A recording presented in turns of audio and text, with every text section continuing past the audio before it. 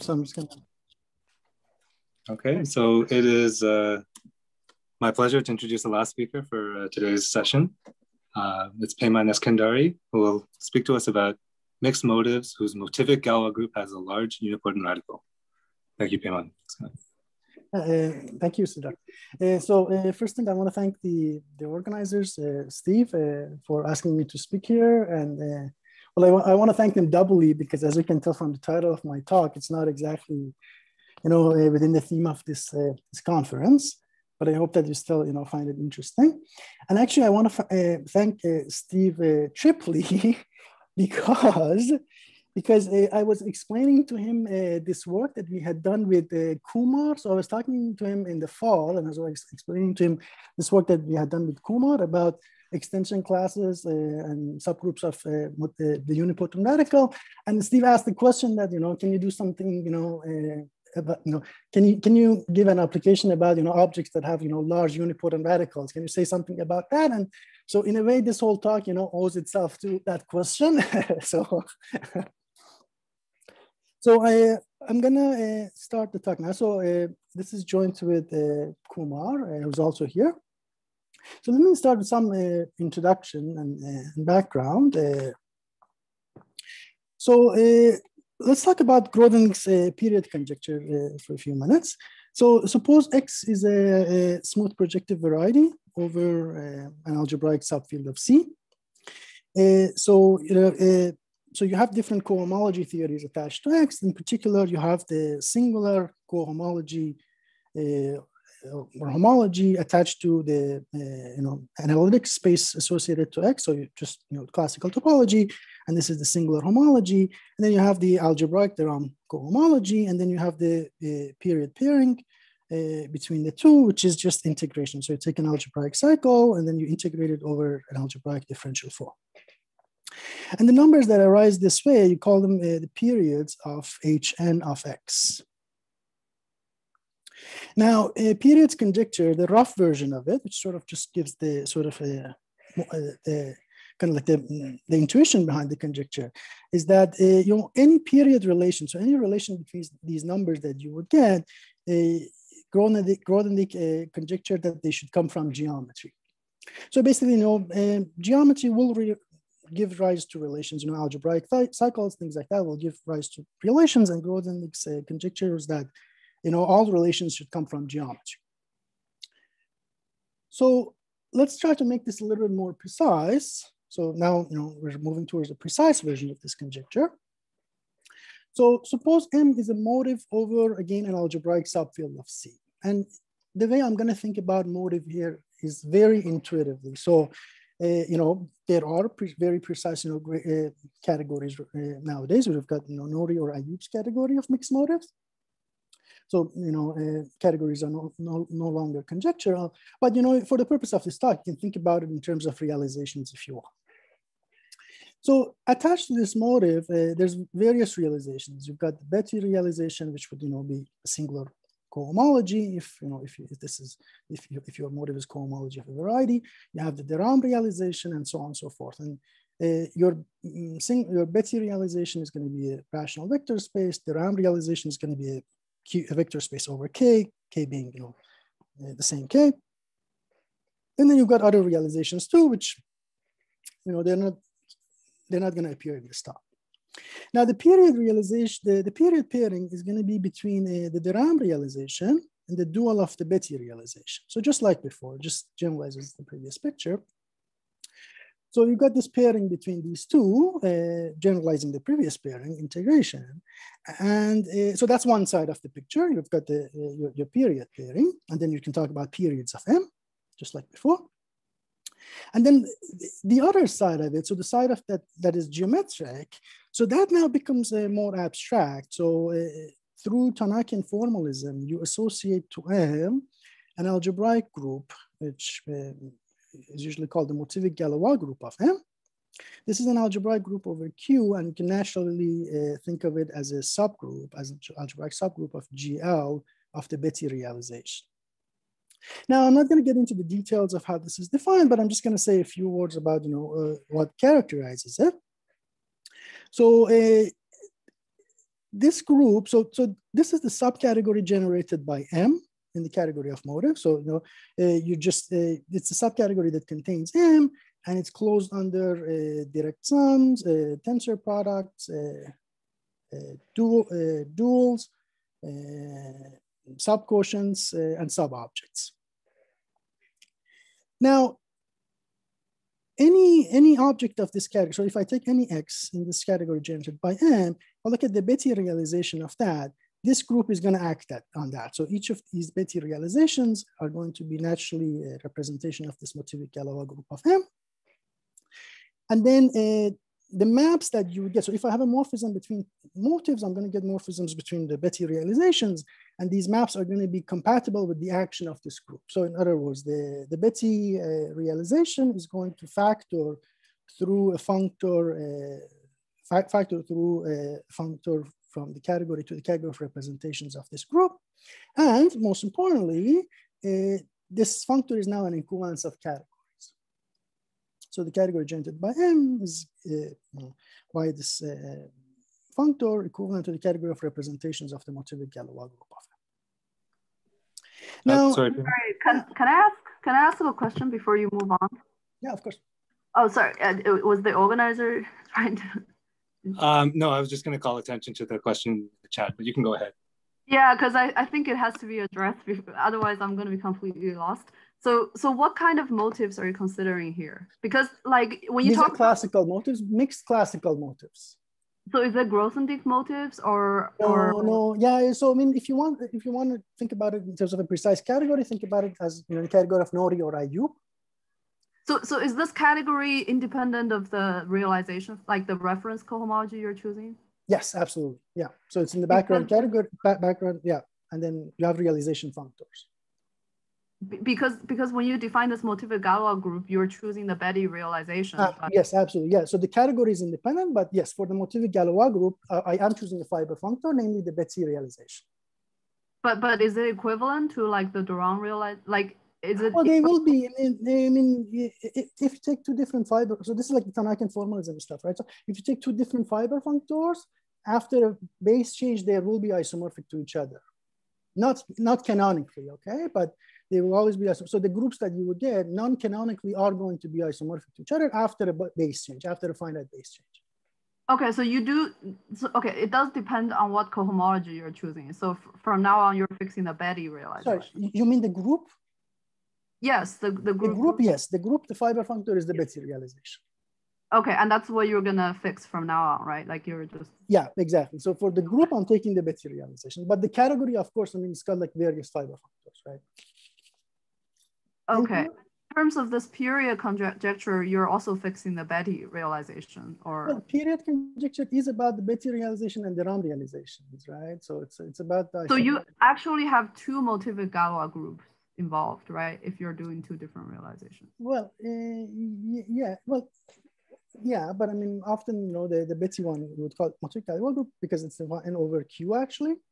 The other one is only defined over K, but then after base change, they will be isomorphic to each other. And the period conjecture, I'm getting a little bit ahead of myself, but statement that I'm gonna, give in a minute, is equivalent to saying that, so you get an isomorphism between those two groups. There's like a torsor, and the comparison isomorphism would be a complex point of that. And the period conjecture is saying that that's a generic point. So technically speaking, can you take the Durand motivic Galois group and then take transcendence degree over K? Sure, yeah, they would be the same. Okay, okay, thanks. Yeah, for sure, yeah, no problem. Okay, so, and then the precise version of the period conjecture is that the transcendence degree of the field generated by the periods of M is equal to the dimension of the motivic Galois group of M. So a few remarks here. One thing is that note that K here is algebraic. Okay, so that's crucial to have, in this conjecture, that's crucial. If you drop that condition, then you would only, expect an inequality. Now, the other remark is that actually so the fact that the transcendence degree is at most the dimension of the Galois group, that's actually very easy to prove. So by the machinery that is there is very easy to prove. The proof is basically already in Deline's, paper in the 80s on absolute Hodge cycles and abelian varieties, and might have been even known before then. But so the fact that the transcendence degree is at most this, that's quite well known, and that reflects the fact that geometry does give you relations, but the question is, do you get all relations? So does every relation come from geometry? And that's exactly the fact that you have the open inequality, the inequality that is open. So that's to say that the transcendence degree is at least equal to the dimension of the motivic Galois. That's one remark. The other remark that I want to make, because there's quite a bit of jump. There's actually there's a considerable amount of jump, and you go from this version to this version. So one may think that this formalism, this formulation has been done later on and attributed to Grothendieck. But that's actually not the case. So even though none of the categories were all conjectural, and none of these objects really existed at the time of Grothendieck, but actually essentially this formulation does exist in Grothendieck's own note. So I refer you to Andre's letter to Cristiana Bertolini in a recent paper of her, 2020 paper of her. There's a really beautiful letter where Andre talks about the sort of like history of the period, Grothendieck's period conjecture, and sort of puts it into context, and he discusses this, that this actually is really due to Grothendieck, even this formulation essentially. Okay, so that's about the period conjecture. So let me look at some examples now. First example, let's take M to be the H2 of P1. So that's one dimensional, and it has weight 2. So usually denote that by Q minus 1. It's the Lefschetz motive. The same as H1 of GM. And okay, the period of this is, first course in complex analysis. Our students calculate this period essentially. So basis for the Ram homology would be dz over z, and then this would be a generator of the of homology. So 2 pi I would be the period. And then the motivic Galois group, okay, so remember the motivic Galois group embeds into GL of the Bethe realization. So Bethe realization here is one dimensional. So it will be a subgroup of GM, and it's non-trivial because that guy is not the unit object. So it follows that, this is actually isomorphic to GM.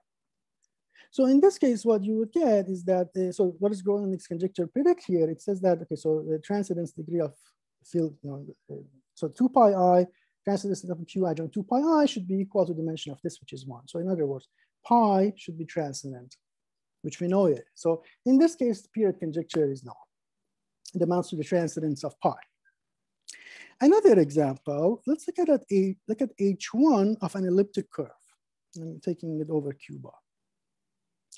So in this case, okay, so the motivic Galois group, again, so now this is contained in the GL of H1 of the curve, but that's 2-dimensional, so it's contained in GL2. Now, since the motivic Galois group is supposed to it respects all morphisms in the category, so because of that, it's one can easily argue. It's a fairly short argument to see that your motivic Galois group, there's 2 cases here. If E has CM, then the motivic Galois group is going to be a 2-dimensional torus. And if it doesn't have complex multiplication, then actually it has to be all of GL2. So in this case, the motivic Galois group is either 2-dimensional or 4-dimensional, depending on whether E does or does not have CM. So now, so what does the period conjecture predict now? That the transcendence degree of the field generated by the periods is equal to either 2 or 4, depending on whether or not you have CM. Now, in this case, so you have this theorem of Chodnovsky, that the transcendence degree of the periods of an elliptic curve is at least 2. If you have an elliptic curve defined over Q bar, this is at least 2.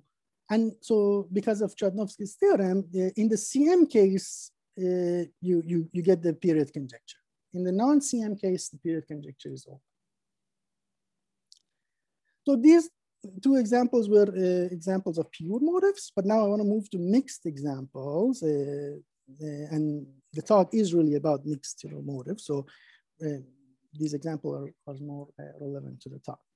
So let's get some mixed examples. So if you look at X1 extensions of 1 by Qn, so Qn is Q1 tensored by itself n times. Now, here I put, as the category, I put mixed state motives over Q because I don't want this discussion to be conjectural. So in the category of mixed state motives over Q, constructed by Blavatsky, this is actually a theorem that the X groups are given by these things. So Blavatsky proves that these are related to, it follows from this construction that these are related to K theory, and then K groups, relevant K groups are calculated by Borel, whole theorem of Borel. So in this case, extensions of 1 by Qn are as follows. So if n is negative, so that's to say that if the weight is actually positive, if the weight, if n is less than or equal to 0, in other words, weight is bigger than or equal to 0, or n is even, there's no non-trivial extensions. If n is odd and at least 3, then this is one-dimensional. And then if n is 1, so extensions of 1 by Q1, that's isomorphic to Q star tensored with Q. Now,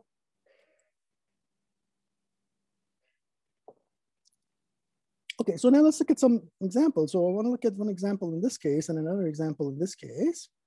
So first example, let's take n to be odd and greater than or equal to 3. So in this case, we know that the X group extensions of 1 by Qn, that's one-dimensional. And in fact, so essentially, well, if you look at the object that is actually an extension of Qn by 1, up to isomorphism, that object will be unique. And then thanks to the lean, one knows that the period matrix of this M, extension, non-trivial extension of 1 by Qn, the period matrix is given by this. So zeta n is a period of M. So zeta n is a non-trivial, is a period of the non-trivial extension of 1 by Qn. And then so this will be the period matrix. You have 2 pi n to the power of minus n, that comes from this guy, and then there's zeta n, and so on. So now, okay, so that's the period matrix. But now let's think about the motivic Galois group. Now the motivic Galois group, and this diagram is actually quite general, and it's going to appear, in a few slides again, in a more general context. So the motivic, if you look at by restricting the action of the motivic Galois group of M to the subgroup generated by the associated graded of M, so this is the associated graded with respect to the weight filtration. By restricting that action, you get a surjective homomorphism from the motivic Galois group of M to the motivic Galois group of the associated graded. And then the kernel of that, I'm going to call it by motivic U. And now this is actually, so this one is reductive, and this one is actually unipotent, and sort of see why, because see, the point is that this one here, okay, so remember we said that motivic Galois group is supposed to respect morphisms. So in particular, it's going to respect the weight filtration. So this is going to be contained in the subgroup of GLMB that respects the weight filtration, that parabolic subgroup. And then this guy here, again, by the same token, because that's to respect morphisms and so on and so forth. So this will be actually contained in the product of GL of the associated gradeds. And then this would be restriction map, and the kernel of this, so if there would be the, if I write things like a matrix, I change my basis correctly, so on and so forth. So this would be upper triangular matrices and upper triangular invertible matrices, and then this would be projecting the two diagonal entities. And then the kernel would be a set of these matrices, which is unipotent, and this is contained in here. Sorry, can I ask why is this motivic Galois group reductive of this graded part? The graded part, yeah, because so the objects get generated by the direct sum of pure objects are semi-simple, and that's because of polarization. Polarization, yeah. You have a polarization, so you're I mean, you do have a polarization. These are motives. These are not just abstract Hodge structures. Okay, thanks. No problem.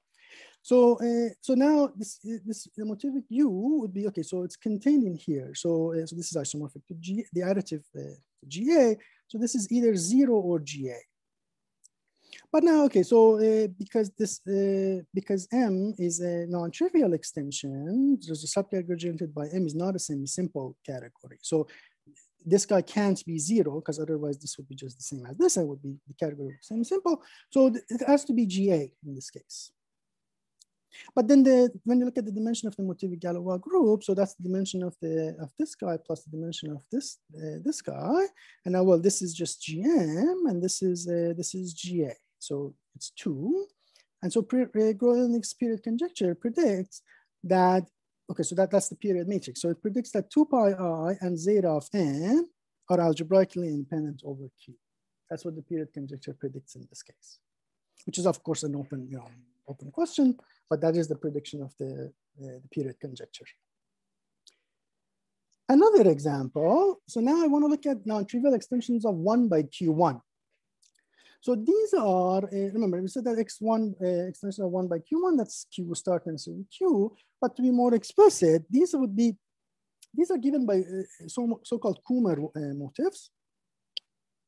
So take M to be, so I'm using, this is the 1 motif, in the sense of the lean.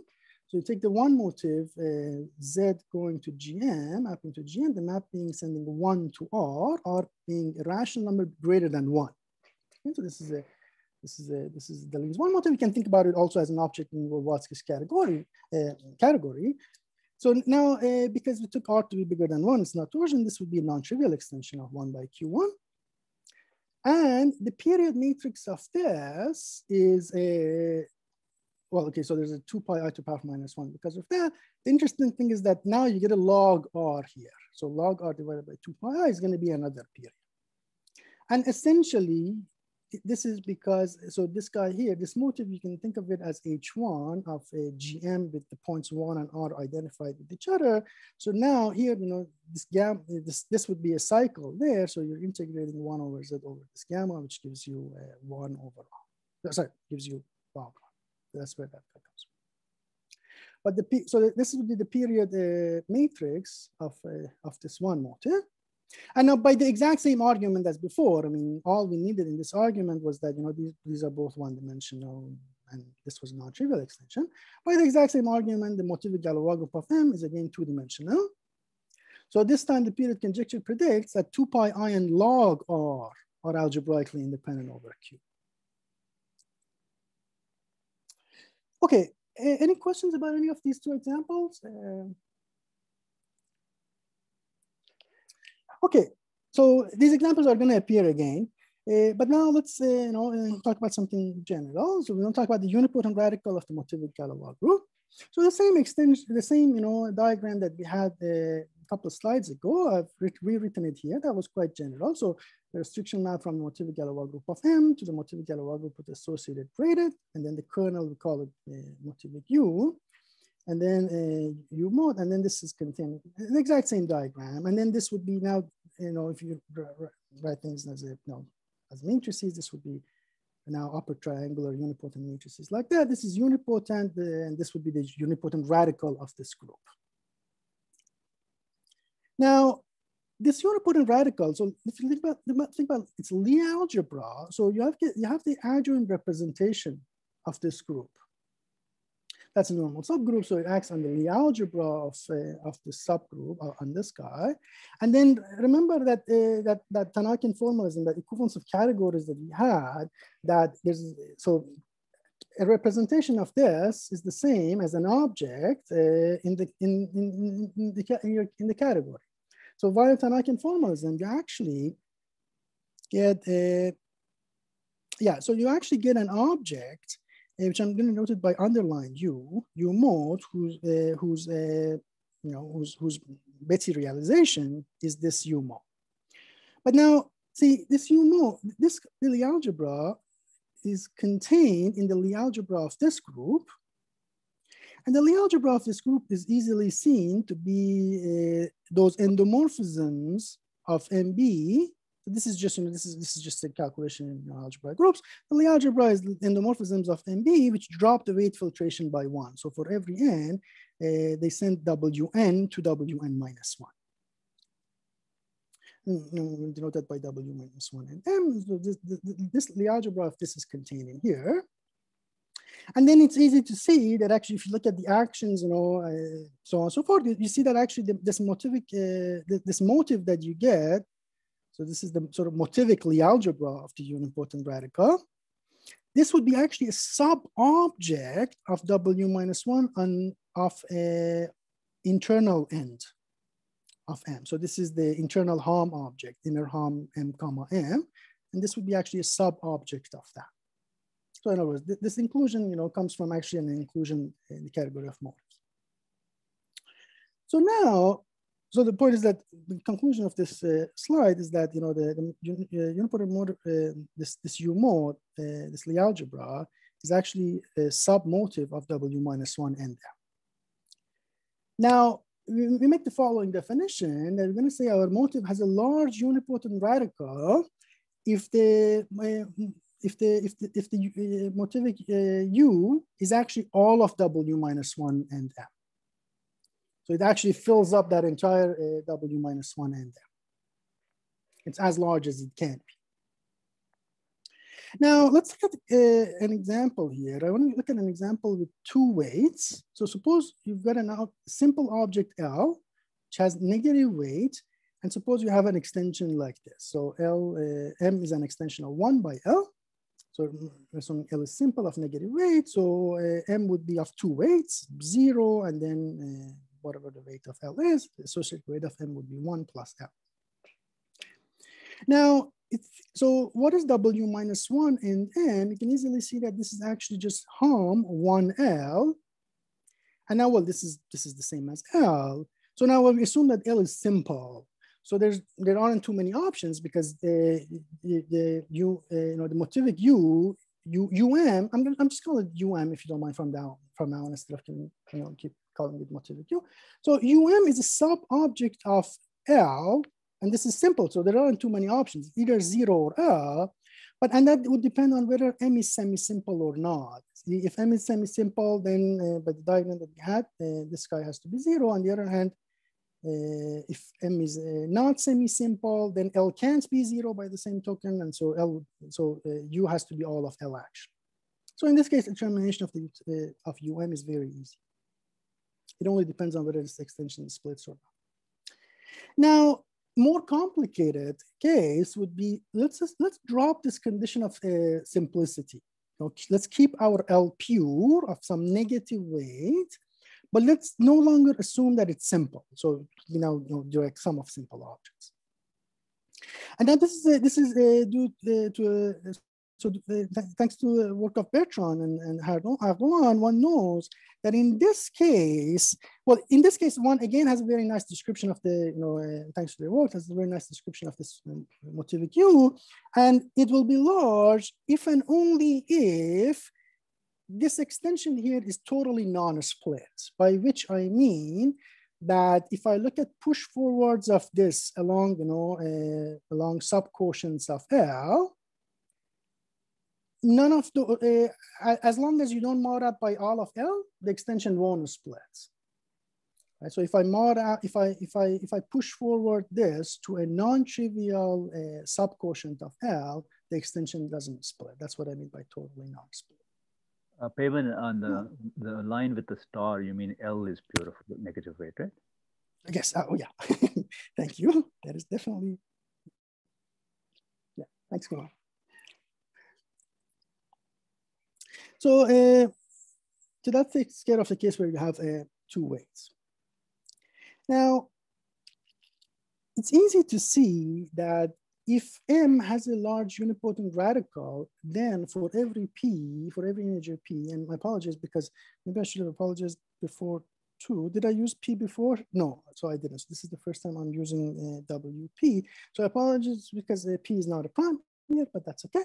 So if it's easy to see that, so P is any integer here. It's easy to see that if M has a large unipotent radical, then for any P, both WPM and M mod WPM will have large unipotent radicals.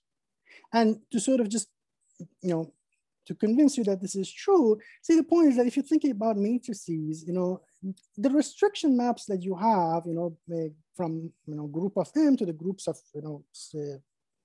other objects in the same category, they would be always sort of in the category generated by M, they would be surjected. And then that surjection also holds for the unipotent radicals. And so essentially what's happening here is that, for M to have a large unipotent radical, you're saying that, if you look at the unipotent radical, this entire space is being filled up. And then when I say these two, so now I'm saying that, well, so if that entire space is, is filled up, then this portion and this portion will be filled up as well. So that's essentially a trivial observation, yeah? But now,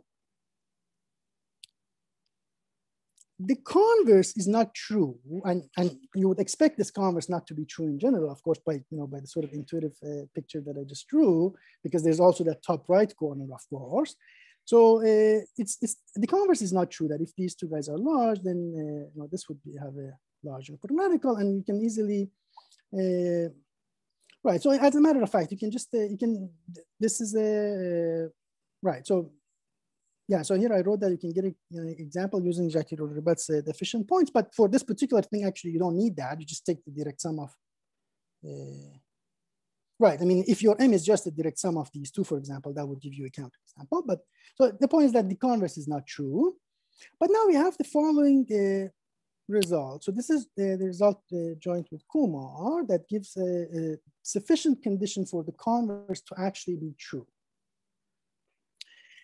It's here's the statement. It says the following, that suppose P is negative, and suppose the associated graded of M is 1 plus GER PM plus lower weight pieces, and GER PM is not 0. So in other words, you're assuming that the highest weights of M is 0, and the weight 0 part in the associated graded is 1, the unit object.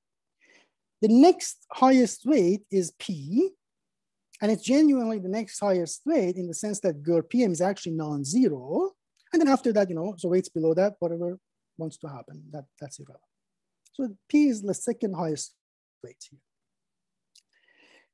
Now suppose that both WPM and M mod WP minus 1 have large unipotent radicals. I changed this, so this is no longer M mod WP, it's M mod WP minus 1. Have large unipotent radicals. And suppose, moreover, that the associated graded of M satisfies what we call an independence axiom. And I'm gonna say a few words about this in a second. Then M will have a large unipotent radical. So largeness of these two guys together with the independence axiom implies that M has a large unipotent radical itself. And before I tell you more about the independence axiom, one remark that I want to make is that the second condition is actually crucial. So if you only have the first condition, the conclusion will not necessarily be true. And that's where this Jacques-Ribot efficient points come into the picture. That would be a counterexample for this theorem, with the second condition being removed. Yeah. But now this independence axiom business. So the actual condition is a bit technical. So I'm not going to give the precise condition here. But what I'm going to say is that in particular, this independence axiom is satisfied if you have the following. If you think about W minus 1 of end of M, the weights of that would be the differences between the weights of M. Pairwise differences between the weights of M, then not, and you're just only taking the negative differences. Now, in principle, these differences may coincide. But now suppose that the weights of W minus 1, actually the number of them is just the number of weights of M. So the number of weights of M choose 2. So in other words, when you look at the differences between different weights, there is no coincidences. So, right, so in that case, the independence axiom will actually be satisfied. So for example, suppose your M has weights minus 3, minus 1, and 0. So now I'm looking at differences, minus 1, minus 2, minus 3, all different, we're good. So the independence axiom will be satisfied in this case. In general, it's about some it's about two sub-objects of W minus 1 and GER M associated graded of M, two sub-objects of that to be independent in the sense that they have no non-zero isomorphic sub-objects. Okay, so now what I want to do is that I want to give an application of this for the next 20 minutes or so. And then in the end, if there's time, I'm going to come back and hopefully be able to give some indications on what goes into this theorem. So now the application is to constructing motives with large unipotent radicals. So what do we want to do? We want to inductively construct larger and larger motives with large unipotent radicals. So see, the point is that with two weights, this is fairly easy to do, but then you somehow want to patch together, maybe two weights, get a larger motive still with a large unipotent radical, and so on and so forth. So let's see. Suppose that you have a motive M, which like in the theorem, its highest weight piece is 1, it's associated graded, and then after that there's a GER P minus 1 non-zero, and then a bunch of other stuff, lower weight things. Now such an M is going to give rise to a diagram like this. So this column here, so rows and columns are exact here. This one is just the inclusion of WPM into M, and that quotient is 1 by that condition. So that's that. And then here we have a inclusion of WP minus 1 into WP, and that's going to give us this GER P. Yeah? And then here we have WP minus 1 into M mod WP minus 1. And then here you have so you start from here and mod everything out by WP minus 1. So you get GER P to M mod WP minus 1 to 1. So that's what this column is. So any M, like that is going to give us a diagram like this. And now what we want to do is that we want to say that, okay, suppose I know this guy. So suppose you give me this, and you're not giving me an M, because you're just giving me an object, this guy here, and this row essentially, and you give me this column. Yeah. And I want to know that, well, can I complete the diagram to such a diagram? So given WP and M mod WP minus 1, can we patch them together to form an M? Because if we can do this, then, using the previous result, we can try to construct larger motives with large unipotent radicals. This guy should have, we would want them to have large unipotent radicals. And then if we make sure that our independence axiom holds, then the M that we would get will also have a large unipotent radical. So now this problem here, patching together this guy and this guy, this is actually something that Grothendieck considered in SGA7. So this is his formalism of extension panache, or blended extensions. Bertrand translates this as blended extensions. So you're given an object. So this little bit, is valid in any abelian category. So you're given objects A, B, C, so A, B, C, and then you're given an extension of A by B, the horizontal row, and then an extension of C by A, the vertical, the horizontal sequence and the vertical sequence. So I'm gonna, in this notation, I'm gonna stick to this notation. So by L, I would mean this, my horizontal one, and by N, I would mean my vertical one. So you're given such a thing, and you want to know when you can complete your diagram to a diagram, as we had before, a diagram like this. So we're going to say that, our pair of extensions L comma N is compatible if there's an object M which fits into a diagram like this. And then we're going to say that the object M is attached to the pair. Such an object is attached to the pair. So now, Grothendieck tells us that a pair of extensions L comma N is compatible if and only if the Yoneda composition LON in X2 of C comma B vanishes. So let's see, what that is saying. See, this is L, an extension of A by B, and this is N, an extension of C by A. And now compose these two arrows. You're going to get this arrow here from L to N.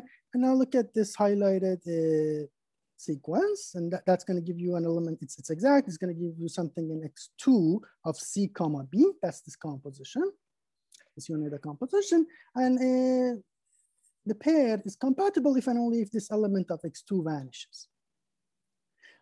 Also, if it happens that X1 C comma B is 0, then M is unique up to isomorphism. So the compatibility criterion amounts to vanishing of something in X2, and then if X1 C comma B is 0, then you get actually something unique. And the proof of this is actually, it just follows from Yoneda's formalism of Yoneda extensions.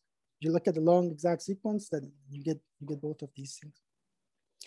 Okay, so now that we have this, let's look at some examples. We are equipped to be able to give our examples. So what we want to do is I want to construct some examples of three-dimensional mixed state motives. So I'm going to stick to the category of mixed state motives because there we actually know the X groups.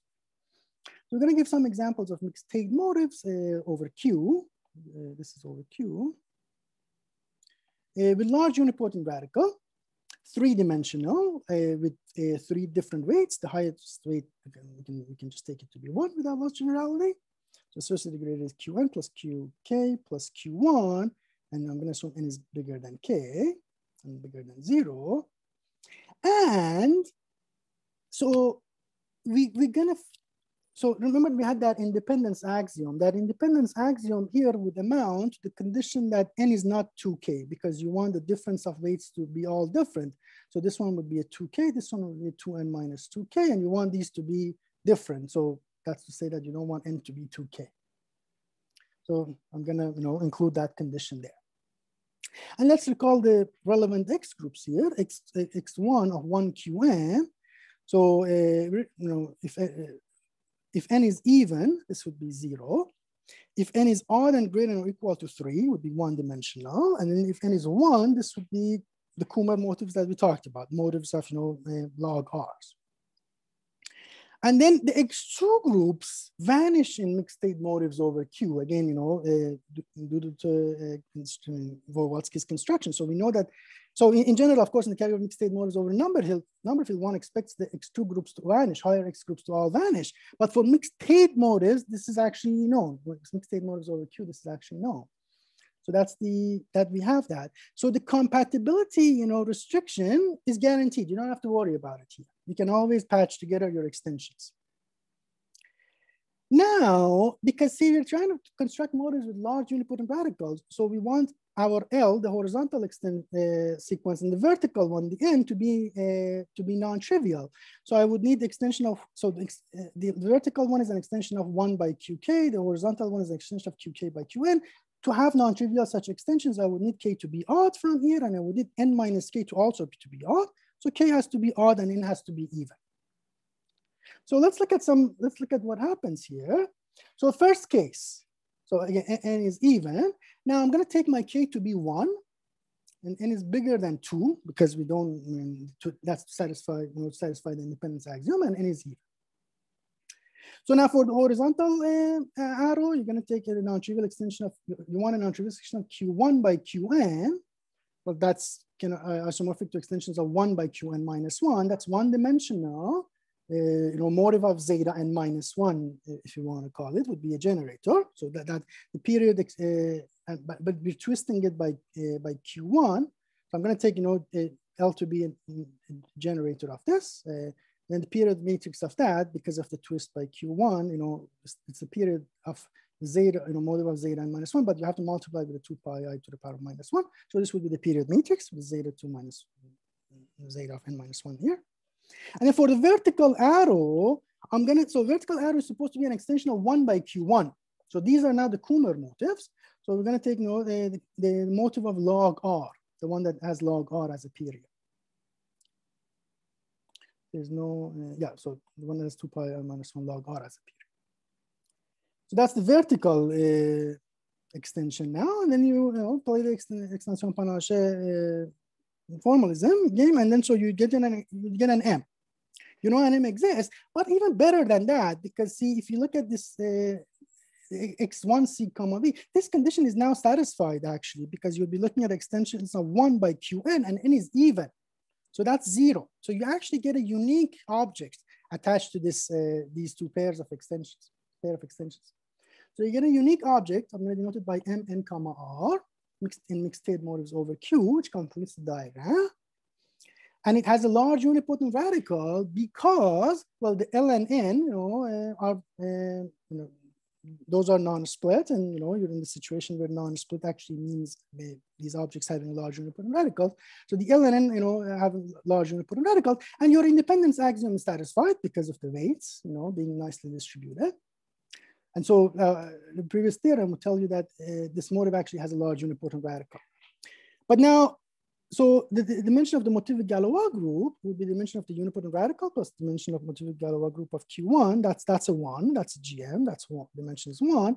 But this one here, well, its motive is 3-dimensional, and W minus 1 and M and it's got 3 different weights. W minus 1 and M is 3 choose 2-dimensional, 3-dimensional, and by largeness. So that is the dimension of this unipotent motivic U.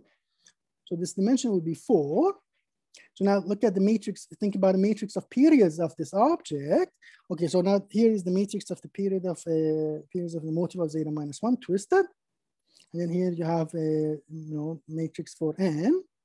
So with respect to suitably chosen bases, your matrix of periods will look like this. There's zeta and there's a bunch of 2 pi i's, there's zeta n minus 1, there's a log r, and there's some entry up there. And the period conjecture says that the transcendence degree of Q adjoint these numbers should be 4, over Q should be 4. So that is to say the numbers 2 pi I, zeta n minus 1, log r, and star, entry star, have to be algebraically independent over Q. That's what the period conjecture predicts. But now, okay, so what is star? And the answer is we don't know. And we would like to think about this, soon, hopefully. And one remark that I want to make about this star is that, see, so there's this Brown's work on periods of category of mixed state motives over Z, and those are generated by 2 pi and multiple zeta values. But this doesn't live in that world because of the Kummer motive that you included in the construction. So these guys are not mixed motives over Z. So this is most likely you've left multiple zeta values and you're getting something else there. So that's an interesting question. And so next example, any question about this example? So next example, the weights are now, okay, so now I'm taking them, now I'm gonna take K to be, maybe before I do this example, I'm gonna talk about this case now. See, the previous case was when you had Qn, Q1, and 1. Now the dual case after that would be when you have Qn minus 1 and 1. Again, n bigger than equal to 2 and even. This story is very similar to the discussion that we just had. Again, now this time for this portion, you're gonna have to take a motive zeta value. Then for this portion, you're gonna take a log, and then you patch them together. You'll patch them together uniquely, and you're gonna get these objects that are like that. And then it's easy. I mean, by the uniqueness properties, basically, it's easy to see that the motives you get up to a shift are actually duals of the motives that you get in the previous in the first case. So you're not getting anything new here, essentially. But this case here now, so this is the third, the remaining case where your K is not 1 or n minus 1. Now, in this case, for both horizontal vertical sequences, you'll have to take extensions that come from zeta values, odd zeta values, and then and then when you patch them together, what you're going to get is this would be, so you'll only get one object here, with that associated gradient and large unipotent radical, and the period matrix will look like this. There's a zeta k from here, and then there's a zeta n minus k from there. because you take extension of 1 by q n minus k and you twisted it. So there's zeta n minus k, and that's the twist. And then there's a no entry star there, which again, together with 2 pi I zeta n minus k zeta k should be algebraically independent over q according to the period conjecture.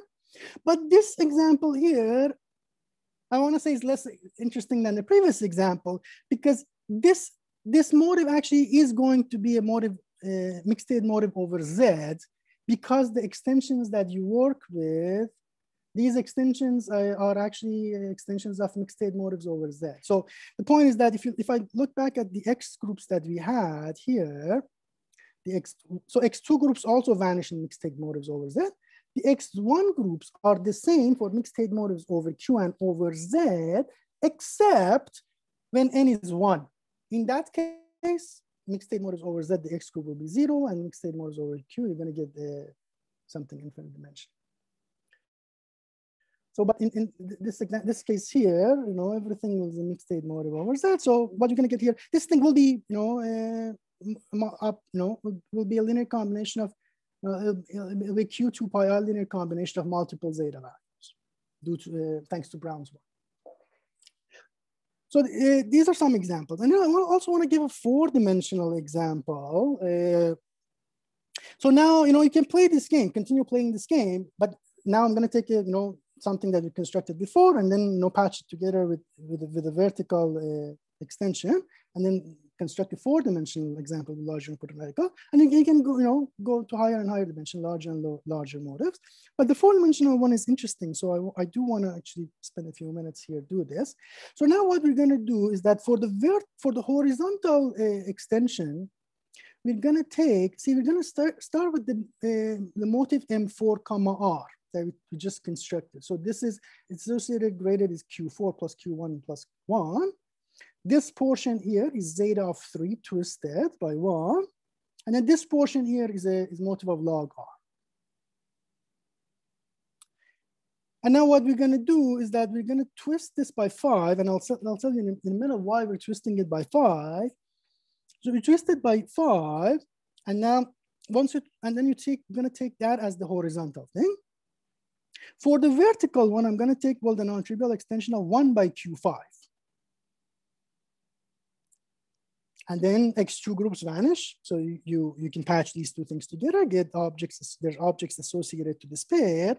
But the interesting thing here is that the X1 group that you'll be looking at, so 1 comma this W minus 2, that's actually not 0, right? Because it will contain X1, 1 comma Q9, and that's a 1-dimensional thing. So this X group is not 0.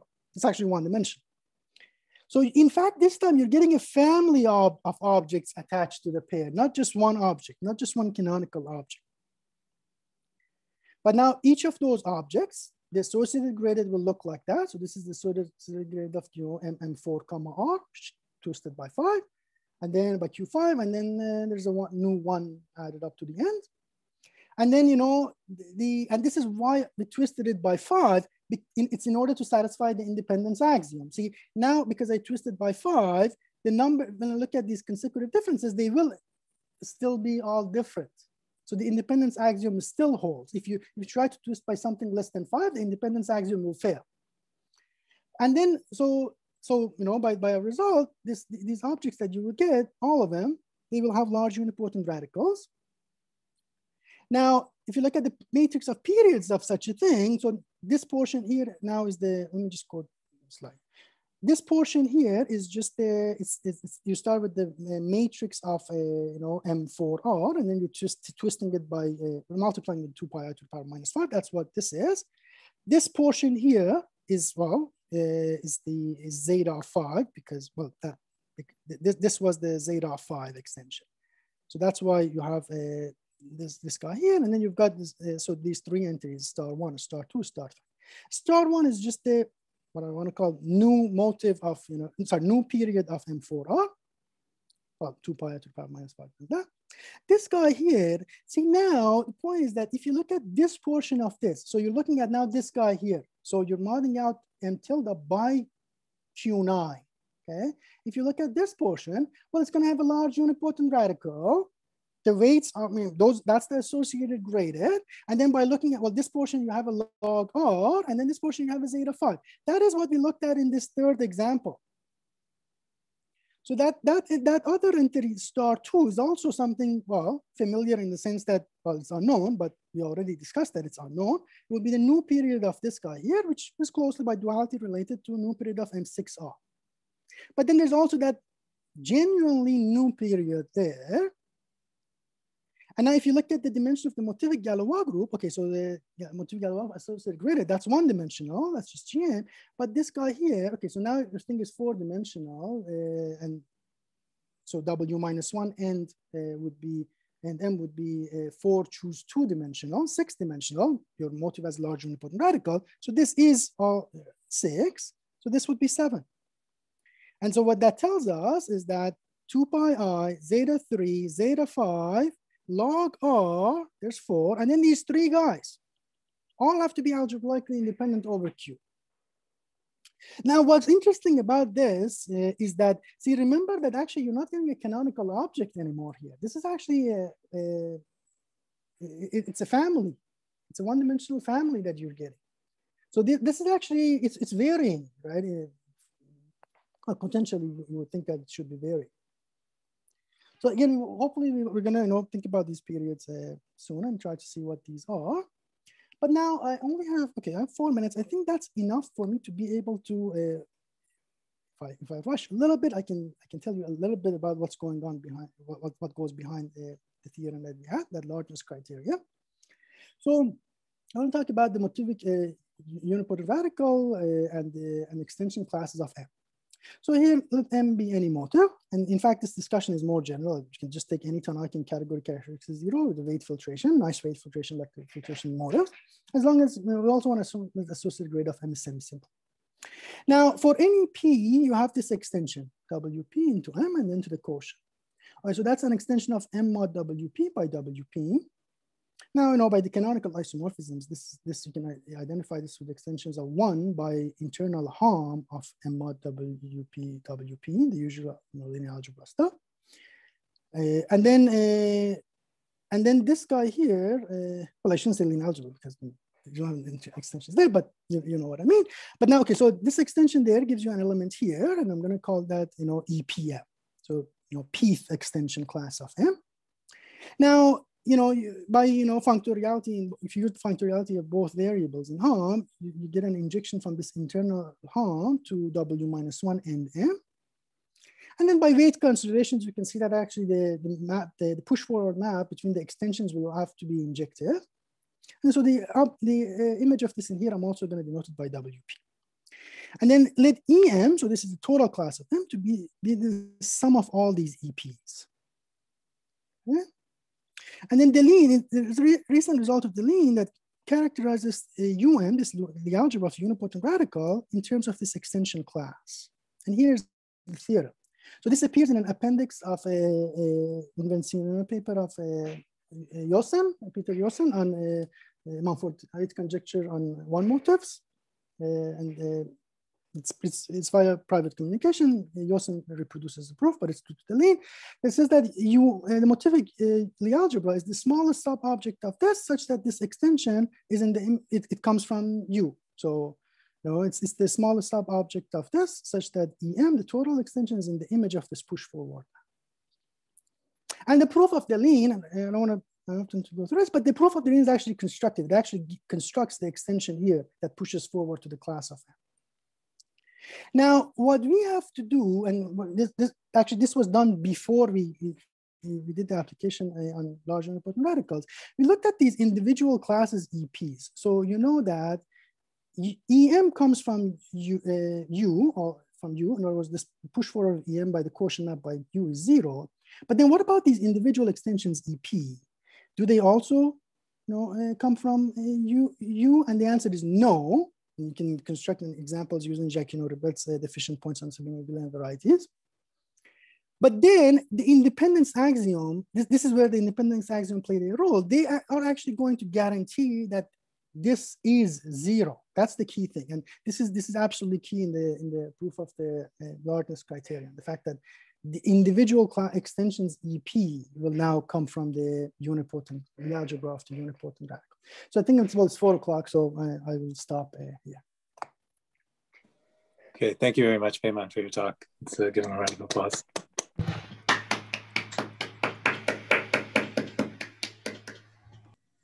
Are there any questions or comments for Payman? Can I ask, so how robust is your theorem, like when you change the category of motives?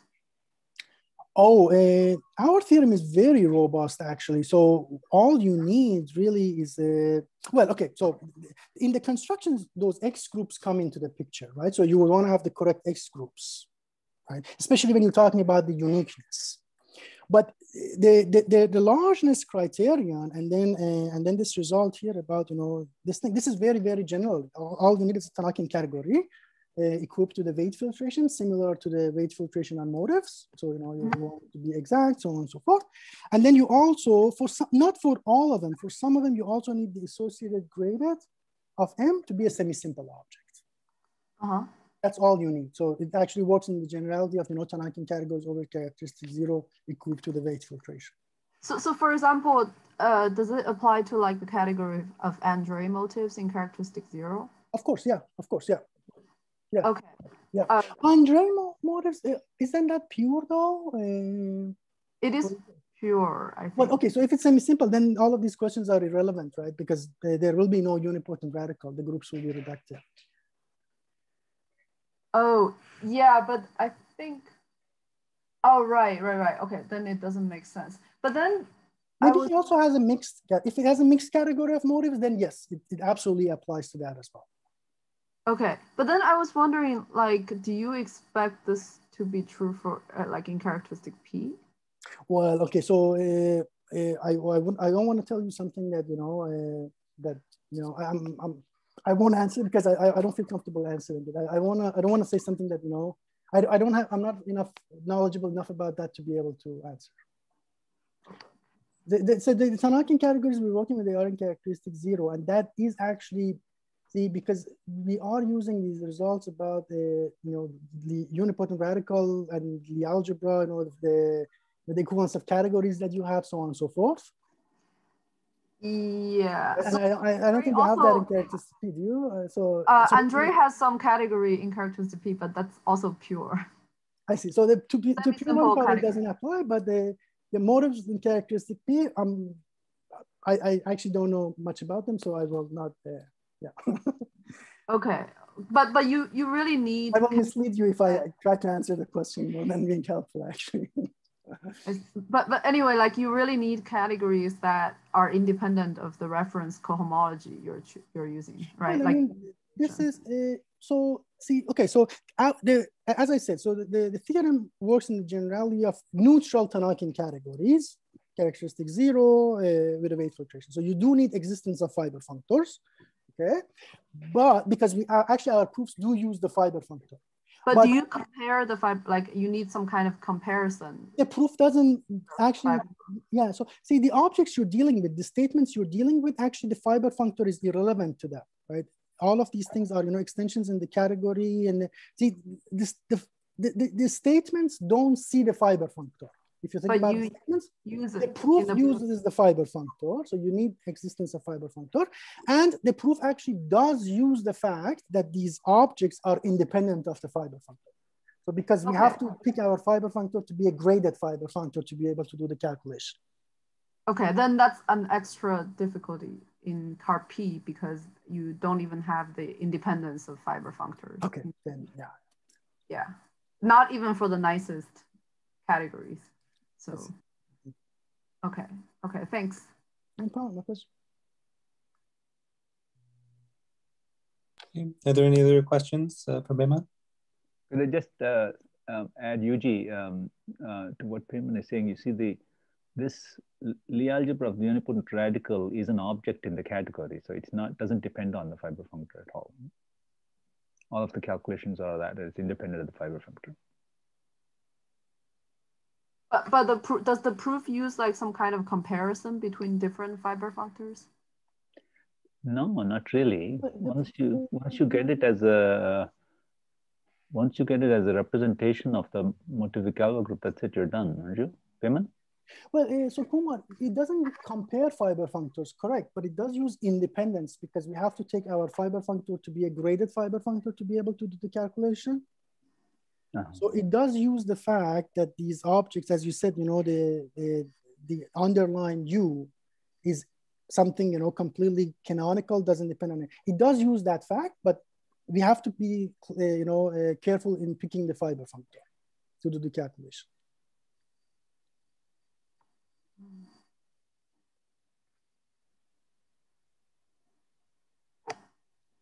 Because I was just saying that I think the main like obstruction to making the proofs work in characteristic P is usually like what you have in car 0 that you don't have in car P is usually the fact that the category itself may depend on the fiber functor you're choosing, like what realization you're choosing in car P.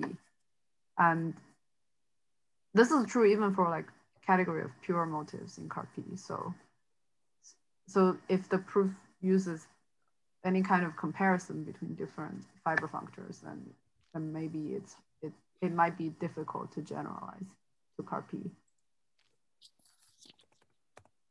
Yeah, I mean, we can take this offline, but I think you're right. I remember now an earlier problem, even with Mumford-Tate groups. Yeah, it's not defined in characteristic P, right? That's right. Positive. That's right. That's right. Yeah, yeah.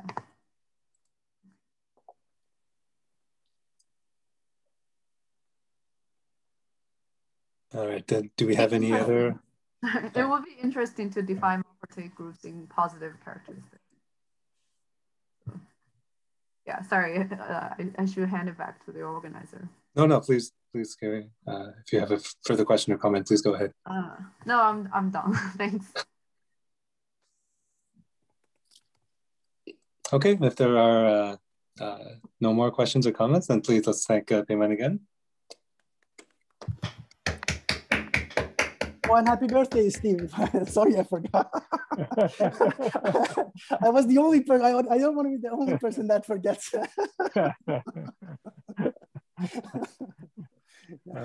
Okay. Thanks. Okay, so we'll resume tomorrow morning, morning in Toronto at 9 o'clock Toronto time. And if you so choose, the link to Gather Town is there. So have a great day, everyone, and we'll see you tomorrow.